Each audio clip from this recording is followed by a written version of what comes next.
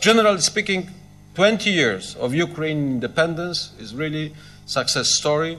It shows us the country which has strong own identity, important position in the region, and very promising future. But I think economy in Ukraine is really market-oriented and is totally different as 20 years ago. And it wasn't easy to change the structure from the state-owned economy, very much in Soviet style, to market-oriented economy. But I would like to underline different thing. If you compare the quality of Ukrainian democracy to Belarus, which country is better? No question. But go ahead, be more courage. And Russia? In your opinion, which I'm speaking now to our international guests, if you are good observers, you can see immediately that the quality of democratic institutions in Ukraine is much higher, better, and deeper as in Russia. When we speak about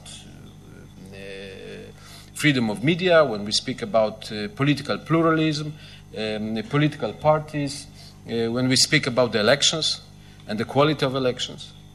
And for me, as a former president, it's very easy to say what is a better democracy or not so good democracy. I tell you a good example. If you don't know who will be the next president of the country, it means that that is a very democratic state.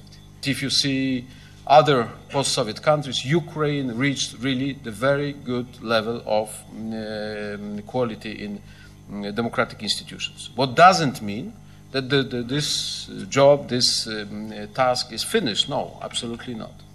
But is something what is necessary to understand and to respect. And so I'm optimistic.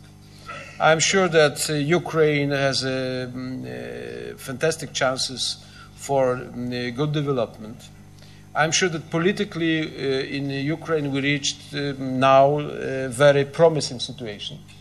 After 5 years of turbulences and turmoils, we have stability, political stability. Today we have working hand in hand, president, prime minister, government, majority in the parliament, and that is finally the good chance to go forward, to decide clearly about the future, about short-term, mid-term, long-term projects.